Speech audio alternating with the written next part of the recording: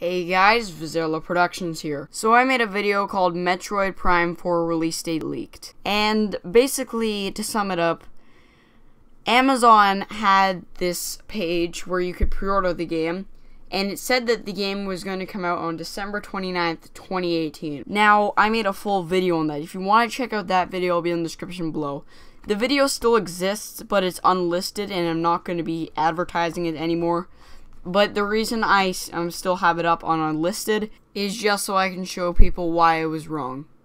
So the reason that it's not December 29th as a release date, I found this out from a Reddit user, basically is because December 29th is a placeholder date for anything that you don't have a confirmed release date for. So it's not confirmed at all when this thing is coming out yet. It's just a placeholder right now that December 29th is a thing. It's just right now that Amazon is putting it in as a placeholder. So I'm sorry for this being wrong. Hebras is also making a video on why this is fake, so he'll be in the description. But yeah, basically this is just false. It's sad.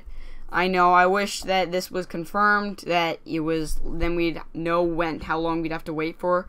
But I guess, they can't specify a date of when this is coming out yet. They just revealed it, so I'm not expecting them to reveal it in the near future. So again, guys, I was wrong. I'll try to avoid doing false information in the future. I've done this before, but yeah. Alright, guys, hope you enjoyed this video, and see you.